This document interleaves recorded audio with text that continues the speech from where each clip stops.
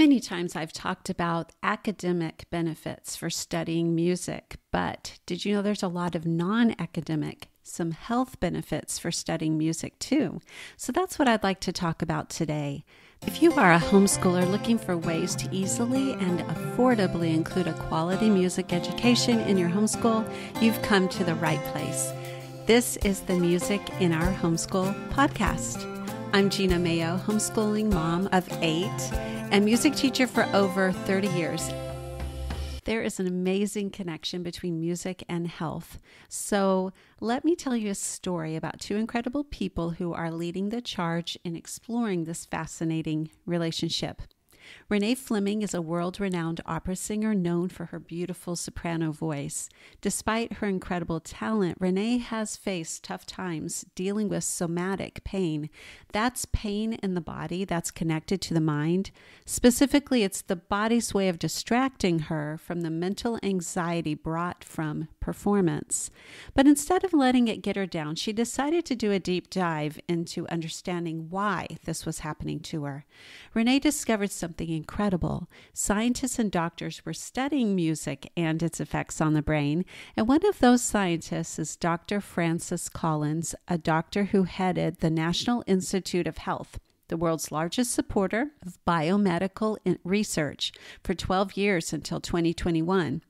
He said, "I want to find every possible way to help people who are suffering from illnesses or other kinds of life experiences that are limiting their ability to flourish. I want to make everybody flourish. And music is such a powerful source of that kind of influence." Together, Renee Fleming and Dr. Collins are champions for using music to improve health.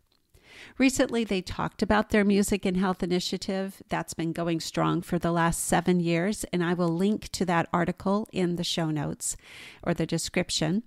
They believe that creative arts like music should be an integral part of healthcare. Imagine having music therapists in all hospitals helping patients heal with the power of song. But it's not just about singing for fun. Although that's important for our health too, scientists are finding that music has a profound impact on our brains.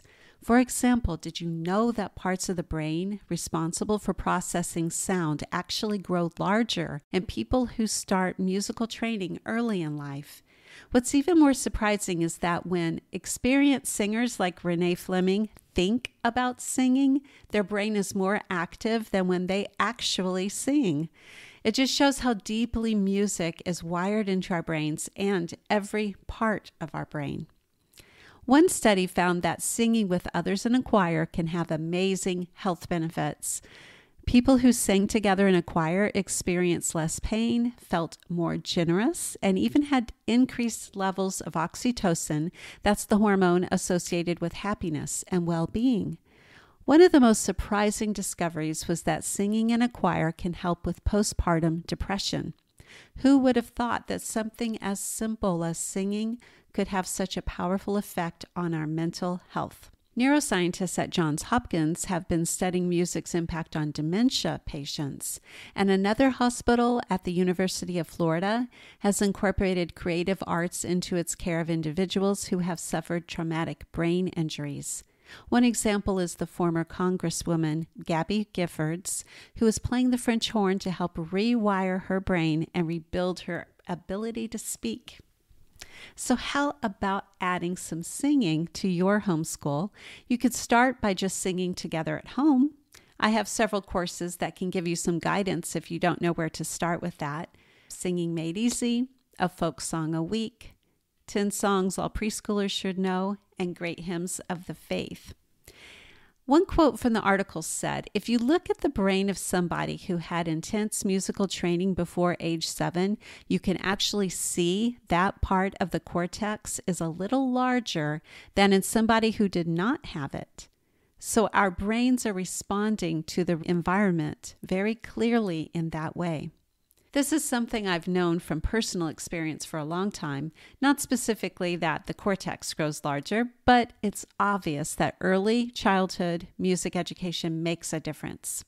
I want you to know that you can find everything that you're looking for early childhood music and movement at Music in Our Homeschool.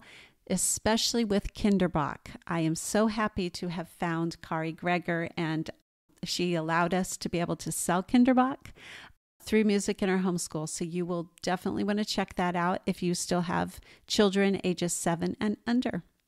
So that is our episode for today, the non-academic health benefits from music education. And I would love to know your thoughts.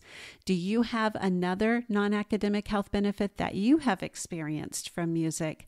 Please leave a comment or send me an email. You can write to Gina at musicinourhomeschool.com. That's Gina with an E. And I will see you next time.